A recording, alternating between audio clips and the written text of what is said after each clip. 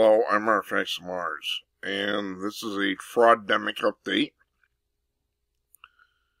from News Center Maine, NBC affiliate.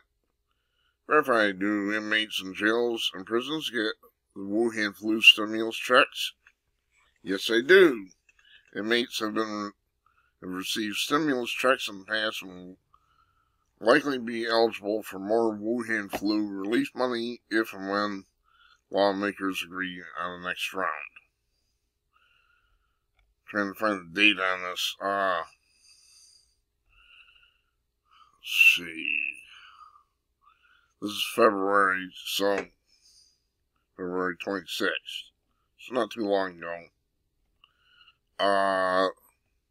This has been admitted to by the IRS, Prison Policy Initiative, and the North District of California's U.S. District Court. Is your blood boiling yet?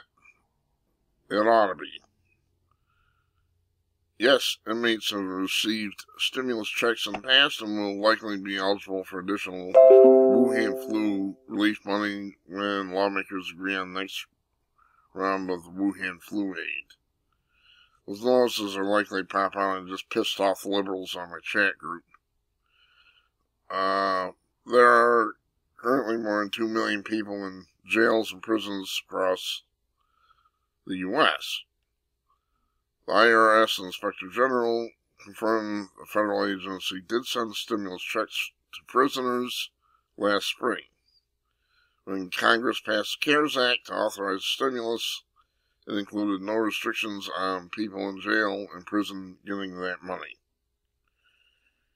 Because Congress did not exclude people in prison and jail, the IRS had no choice but to issue the payments to incarcerated people who otherwise qualified, explained Prison Policy Initiative as it analyzed the issue in December.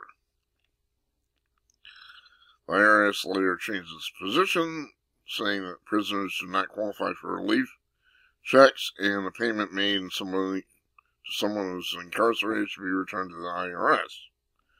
Prisoners filed a class action lawsuit against the IRS. How the hell are they even allowed to do that? And the U.S. Treasury Secretary and federal judge ruled in the inmates' favor in September.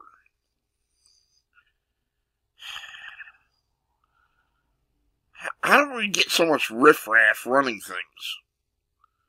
Federal judge should be fired immediately and be disbarred too.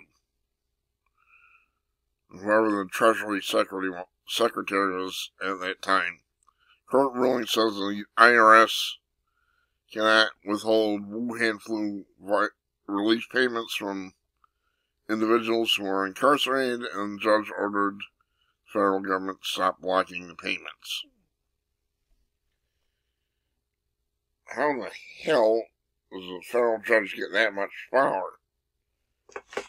But there you have it. This is part of the fraud-demic. Like I said, my fraud-demic playlist deals more with the fraud that's associated with this than it does with the disease itself. This is fraud, folks. Plain and simple. This burns me. This has my blood boiling like you wouldn't believe. Think all the people, restaurant owners, all business owners, had their businesses shut down by the government. Now the same government sending relief payments to criminals in prison. That frosts me like you would not believe. You should be angry about this. Of course, we know who we have in the White House now, China Joe, and he's not going to do anything to stop this. He doesn't have an ounce of integrity in his entire body. I'm Artifacts of Mars. I'm literally foaming at the mouth over this, so I better quit. I am pissed. Thanks for watching.